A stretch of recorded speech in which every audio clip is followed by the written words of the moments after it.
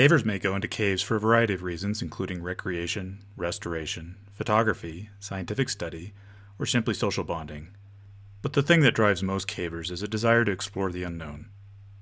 The discovery and exploration of cave passages that have never been seen before, for many, is the ultimate caving experience. It's the equivalent of skiing untracked powder, getting the first ascent of an unclimbed peak, or logging the first descent of an uncharted river. It's an increasingly rare and special experience.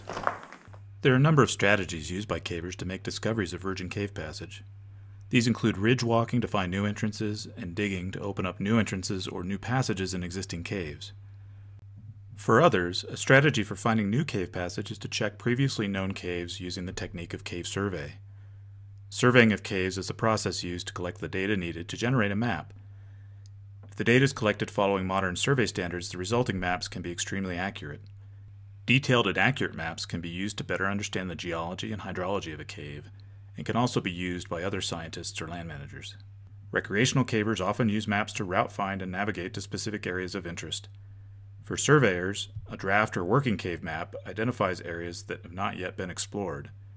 Working maps show continuing passages or branches that lead to the unknown. Methodical and systematic exploration and mapping of these leads is one of the most efficient and effective ways to discover new cave passage. On a typical survey trip, there are several tasks or roles, and it typically requires a team of 2 to 4 cavers to perform all these roles. The most common survey team will consist of 3 cavers. One team role is the instrument person. They collect 4 site survey measurements. They also help the point person in determining potential next survey stations, and they may provide left, right, up, and down distance measurements to the sketcher.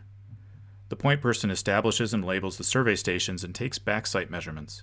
They also determine the route to be taken and communicate potential leads to the sketcher. The sketcher records fore and back site measurements in the book, draws a scaled line plot of the survey, and sketches the details of the passage around that line plot. If the survey team is made up of only 2 people, then the sketcher will generally also do all the tasks normally performed by the foresight instrument person. If there are 4 or more team members, then other tasks can be delegated as needed. These might include a second sketcher to collect profiles or cross-sections, a person to collect inventory, a photographer, a person to focus on rigging in caves with a lot of vertical work, or in some cases a scout to help determine the best route for the survey and identify good locations for the next several survey stations.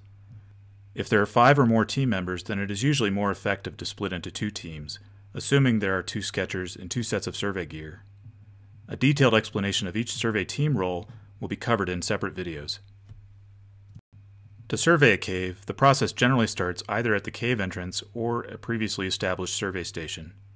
Each new survey shot must be in direct line of sight from the previous survey station. For efficiency, survey stations are often set to maximize the length of the shot in order to cover as much cave passage as possible with the minimum number of stations. In some cases, as in particularly large rooms or long passages, intermediate stations may be used to help improve the accuracy of the sketch. The point person will set a station where the previous station can be seen and where the next shot can be made efficiently while trying to minimize impact to the cave and minimize safety concerns. Stations are also set to make the collection of data more convenient and comfortable. The critical survey measurements that are collected include the distance between the stations, the azimuth or compass angle between the stations, and the inclination or vertical angle between the stations.